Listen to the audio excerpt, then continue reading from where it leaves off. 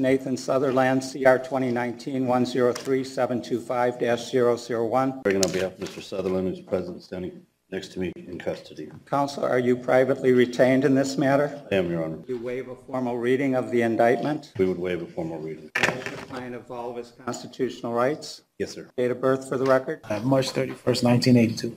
A not guilty plea, a not guilty plea is entered on your behalf. Charge me, but I'm not guilty.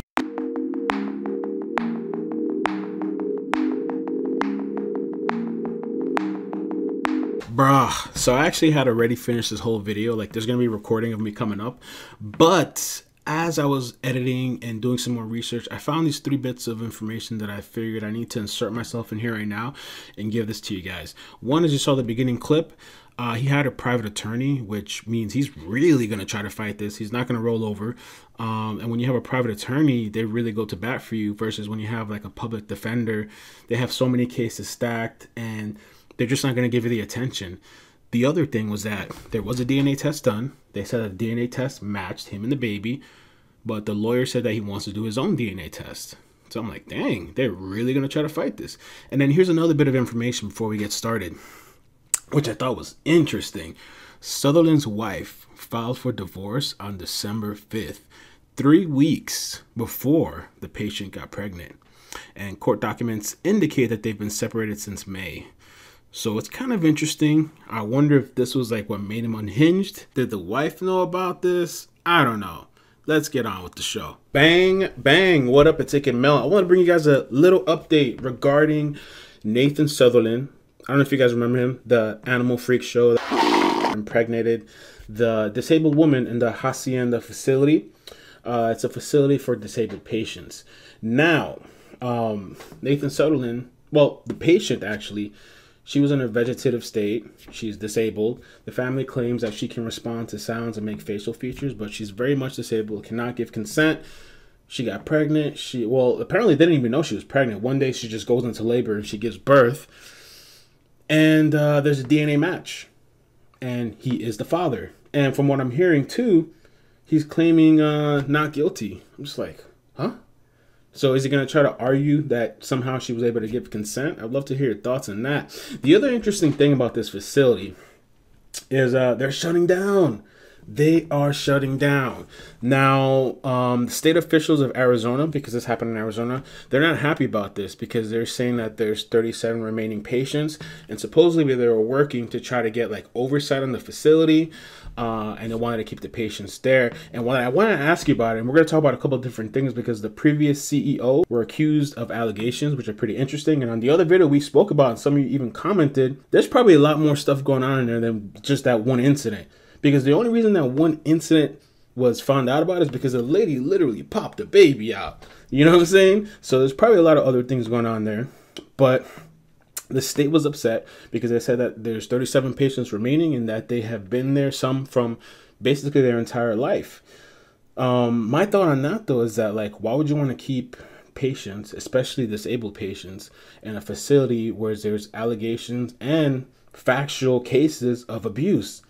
That place, like I said in the previous video, I said it needs to be shut down. And how interesting it is that it's shutting down. Now, the company actually said that they were going to shut down because they were being forced by Arizona officials to have oversight with third-party managers. And what they said was, after a great deal of consideration, it has come to our understanding that it is simply not sustainable to continue to operate our facility. They're saying that they cannot afford the $500,000 cost. It's noted here that the company also said that the patients remain the top priority. I don't know how much of a top priority they were back then, but I guess now that you're under the microscope and you're being watched. But they said that they're going to ensure a smooth transition to other facilities. And honestly, I know it's probably not going to be hard for those patients. They might not understand, but it's probably for the best to have these patients transfer somewhere else where hopefully they can get the needs. And the state officials guide them. You know, wherever those patients are going to go, get some people, get some money, get some funding to make sure that these patients are okay. Now, the interesting thing here, okay, Arizona Governor Doug Ducey, okay, earlier this week, he asked the state attorney general to pursue charges against the facility because the board of directors received numerous complaints of sexual harassment committed by the former CEO, including groping, explicit comments, and inappropriate inquiries about employees' sex lives. Ducey wrote, he also pointed out ongoing allegations of financial fraud within the company. State investigators opened an inquiry into potential Medicaid fraud by the company in 2016. So like I said, this place is falling apart. Now, Ducey, which is the governor, he also stated this. On top of all that, because Hacienda says that they can't afford the $500,000, well, it says here, Hacienda claims it cannot afford the costs of benchmark with anticipated costs of $500,000, even though, according to tax documents, it paid the prior CEO an almost $600,000 salary. Adding that these facts are going to add up. So that place is messed up. You know what I'm saying? I mean, and not only do the patients have to find a new place, of course, the nurses probably have to find a new job. I'm sure for nurses, it's not going to be that hard. It's really the patients that I'm more concerned about. And isn't just that how life is, right? The government, they're living rich, the high top officials, these CEOs. What is this guy making, whoever that previous CEO was, what is he making $600,000 for? I bet you could pay somebody a quarter or less than that, $100,000, you can get somebody in there with some sort of decency and policies to protect those patients. One of the Hacienda nurses says she was devastated. I hurt because I know so many won't understand why they have to leave, which is sad. You know, it really is sad. But, you know, and I'm thinking about like these patients are disabled. It reminds me of kind of children, you know, they're not going to have the understanding. So these people being the nurses or the officials or the protectors, you're going to have to transfer them. They might not understand it now, but in the end, it's for their best benefit.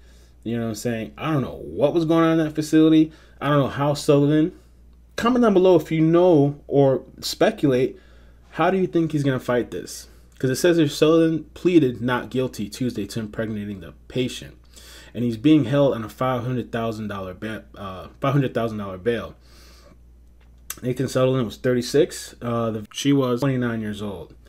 So comment down below, man. The interesting thing here. According to the Associated Press, she had lived there since she was 3 years old. Wow. I don't think Nathan Sutherland was there that long. I think he, for what I remember from the other video, it was like 10 years or something. He might have been there or something like that. You know, so it's just so crazy. It's sad. And these CEOs, the previous CEO that has all these allegations that was getting paid $600,000 a year to run a crappy facility that has all kinds of allegations, money fraud, you got your patients being victimized. He probably got a severance package. A lot of these CEOs get a nice little severance package. Meanwhile, all the other normal people get crapped on. So, you know what? Like, I look at it like this. This is another thing, too. It's very, very sad for this woman and for the family that this happened to her, right? But this probably wouldn't have come to the light for who knows how much longer if this didn't happen. So not that it's a good thing, but trying to look at some of the good, maybe it's going to save a lot of the other patients from this kind of abuse. Who knows what kind of other patients this guy Nathan Sutherland, what kind of animal this guy interacted with, what other patients he interacted with, what else did he do to the other patients there. So I also think too that there could be more to this whole, we're just going to shut down the facility because we can't run the $500,000 cost, even though you're paying your previous CEO $600,000. You're getting some pretty damn good money. But maybe they want to shut the place down to bury all the secrets and all the investigations and everything else that hasn't come up and risen out of that place. I'm sure, like we said before, there's a lot more, you know. And like I've said on a lot of videos, they're coming for our children. These people are so sick. These people are such animals that they prey on the weak. They prey on the disabled. They prey on the people that can't talk, can't defend themselves. It's crazy. And you got these people that you're supposed to look up to, or you think they're protecting your family member. So I'm saying, man, you can't trust none of these people, bro. None of them. Even in the hospital, none of them. But at this case, you know, with a disabled child, it's just so you can't be there 24/7. So there needs to be some kind of oversight. But yeah, I just want to give that update, man. I think this is a good thing. I think, you know, it's going to be hard at first. This is a good thing. Get those patients out of there. Get them in another facility. The CEOs need to be investigated. This nurse arrested and whatever else. And yeah, all the other patients. I don't know how the thing is too is they're disabled. It's like when you have a child that can't speak yet.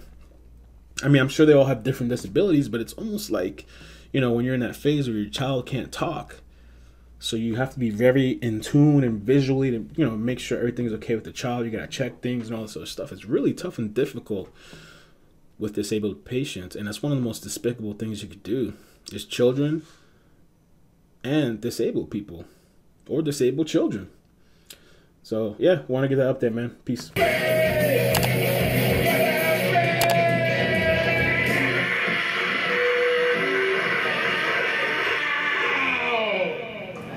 All right, that was well done.